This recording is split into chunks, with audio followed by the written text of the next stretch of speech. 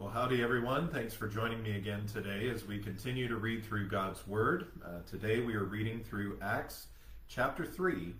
Hear now the very Word of God written for you and for me today. Now Peter and John went up together to the temple at the hour of prayer, the 9th hour. And a certain man, lame from his mother's womb, was carried, whom they laid daily at the gate of the temple, which is called Beautiful, to ask alms from those who entered the temple, who, seeing Peter and John about to go into the temple, asked for alms. And fixing his eyes on him with John, Peter said, "Look at us." So he gave them his attention, expecting to receive something from them.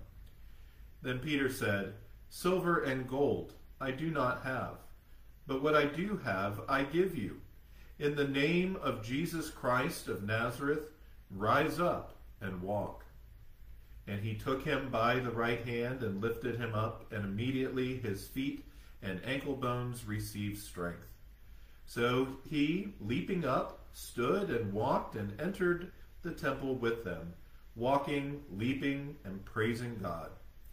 And all the people saw him walking and praising God. Then they knew that it was he who sat begging alms at the beautiful gate of the temple. And they were filled with wonder and amazement at what had happened to him. Now as the lame man who was healed held on to Peter and John, all the people ran together to them in the porch, which is called Solomon's, greatly amazed. So when Peter saw it, he responded to the people, "Men of Israel, why do you marvel at this? Or why look so intently at us, as though by our own power or godliness we had made this man walk? The God of Abraham, Isaac, and Jacob, the God of our fathers, glorified his servant Jesus, whom you delivered up and denied in the presence of Pilate, when he was determined to let him go.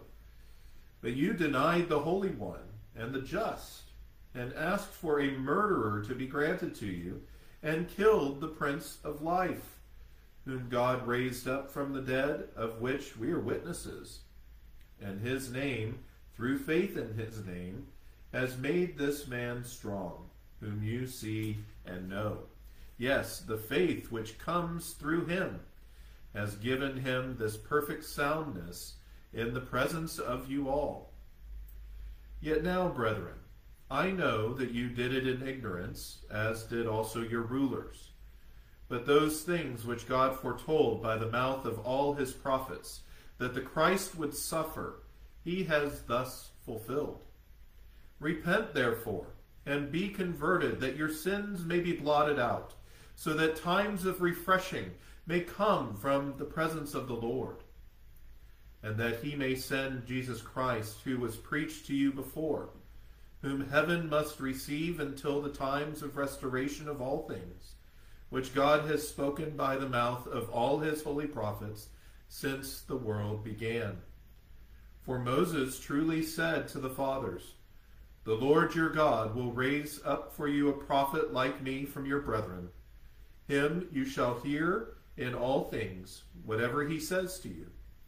And it shall be that every soul who will not hear that prophet shall be utterly destroyed from among the people."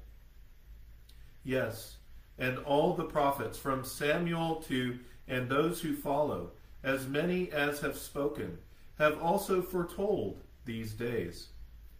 You are sons of the prophets, and of the covenant which God made with our fathers, saying to Abraham, "And in your seed all the families of the earth shall be blessed."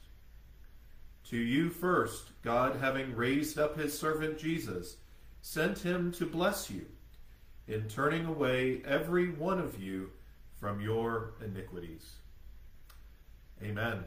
May God add his blessing to the reading of Acts chapter 3 here to us. I hope you have a good rest of your day. Consider the Word of God to you today as you go through it. Join me next time. Take care.